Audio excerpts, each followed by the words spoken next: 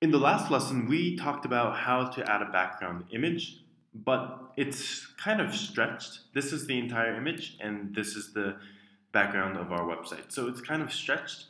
It would be nice if we could have this entire image as a background. So we can Google this. We can say perfect background image. We search for that, and we click on the first link, and it's going to tell us how we can have a perfect full page background image. Okay, so this looks like exactly what we were talking about, so a full page background and not zoomed in.